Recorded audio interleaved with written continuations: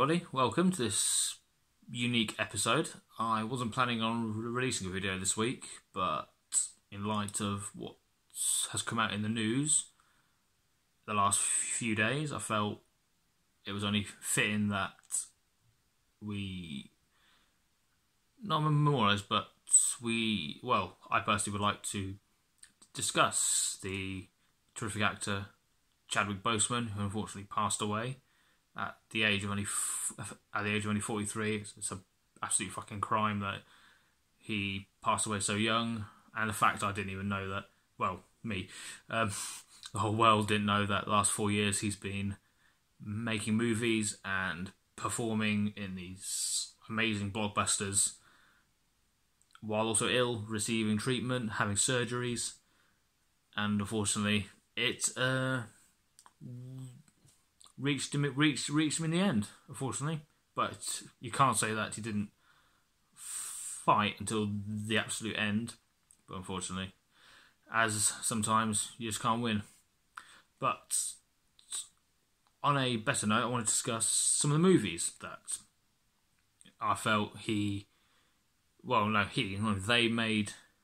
gave him the opportunity to perform and show his acting chops, as it were. In fact, I was watching, if you've ever seen the series Lie to Me, starring Tim Roth, it came out about 10 years ago, ran 3 seasons, and he popped up in season 2.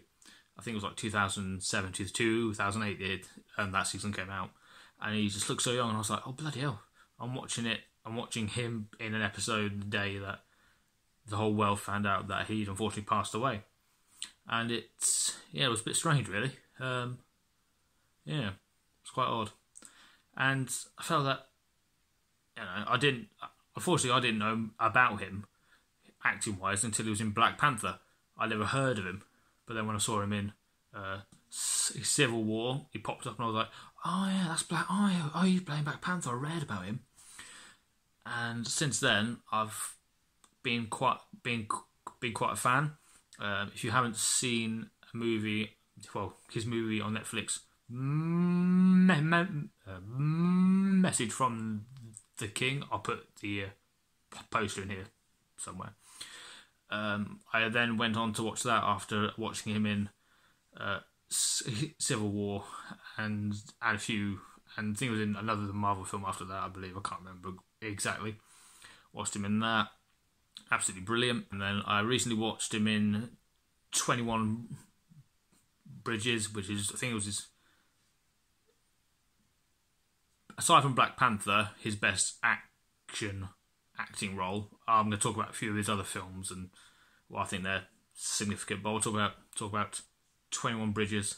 He plays a cop and he's chasing 2 cop killers, and that's what his character's known for.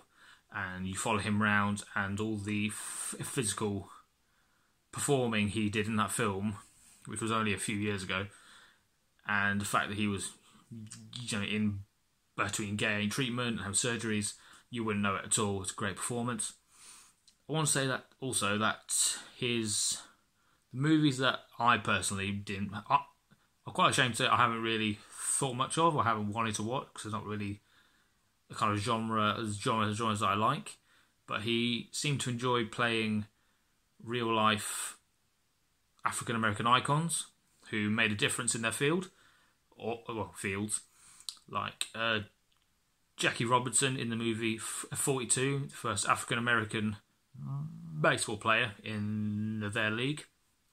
He also played Thurgood Marshall in the movie Marshall, the first African American Supreme Court judge, and also played the music icon that is James Brown in the movie Get On Up.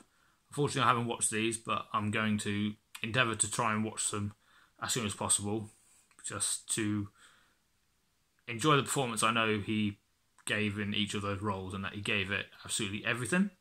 So I hope you will too if you haven't watched them.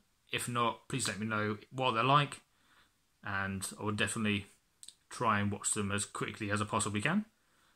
But I feel that, so yes, don't say really.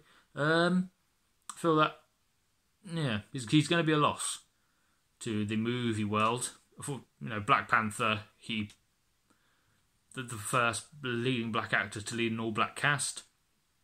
He kind of set the precedent for what you can do in the movie industry with that film, and he's going to be missed, certainly, especially in the Marvel Universe. I know I enjoyed him as Black Panther. He's one of the best characters, one of my absolute favourites out of all of them, apart from Iron Man, unfortunately. But yeah, he's definitely going to be missed, and I just wanted to make this little episode, as I feel that